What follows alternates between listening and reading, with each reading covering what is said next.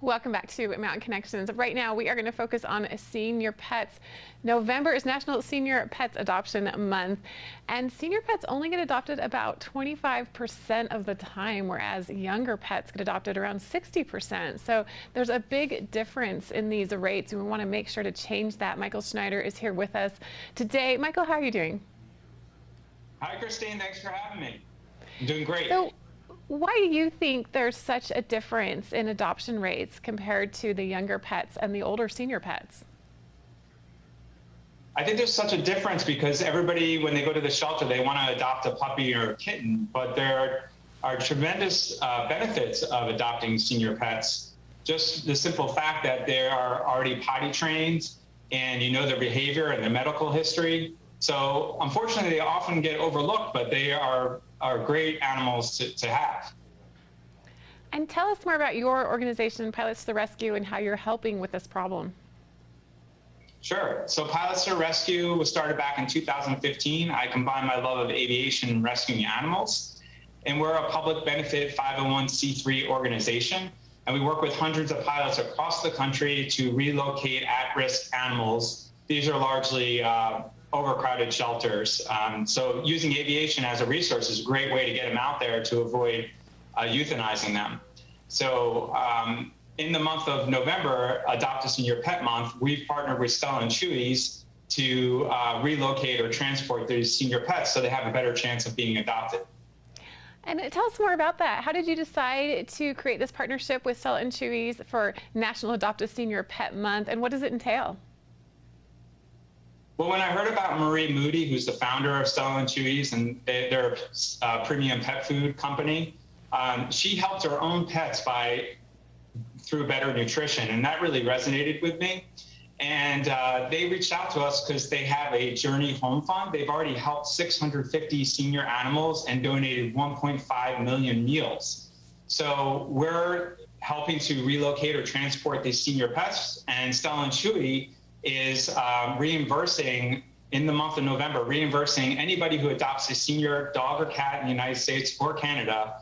They're reimbursing the adoption fees and offering a $40 voucher towards their pet food products. So the combination of partnership is really powerful in helping create awareness about the problem we have with senior pets and increasing their chance of getting adopted.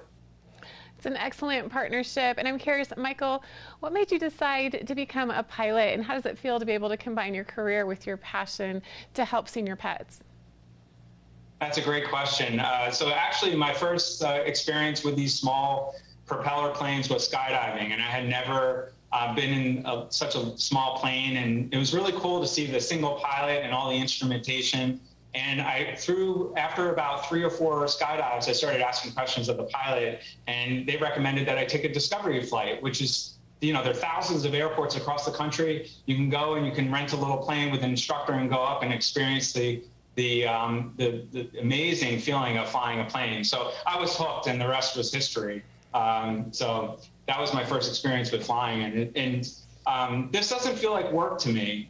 It's really, truly my passion. And I love doing it, and being able to give back is a great sense of fulfillment, and helping all these animals and to see the families adopt them and all the joy that they get when they do that's payment in itself for this work that I do. You mentioned your passion and your love for senior pets, but many people hesitate in adopting senior pets. They're worried about medical bills or about lifespan, all these things. So what would you say, based on your experiences, to people who have these questions and concerns when thinking about adopting a senior pet? Yeah, I wouldn't be so concerned about it. I mean, a senior pet could be 5 and up, so they have plenty of longevity depending on the breed and the size. And there's just less of an unknown. So, all those issues that you deal with puppies or kittens when you first get them home, whether they're chewing up your shoes or eating your purse or making on your carpet, you don't have to worry about any of that stuff. And they generally will just acclimate better to your family. But if you have any questions or concerns about adopting a senior pet, I think your local shelter would be more than equipped to answer any questions that you have. And where can we get more information about this partnership? To get more information, you can go to stellaandchewy's.com/adopt. Well, thank you so much, Michael Schneider, for joining us today. This important discussion encouraging individuals to adopt senior pets during November or any month of the year, but November actually is National Senior Pet Adoption Month. So you can head to Stella and Chewy and find out more information. And I really like Michael's recommendation that if you're concerned about adopting a senior pet, you can reach out to one of our local shelters. Nuzzles & Co. is one. We have many more. Paws for Life right here locally, and get your questions answered. We'll be back with more here on Mountain Connections right after this.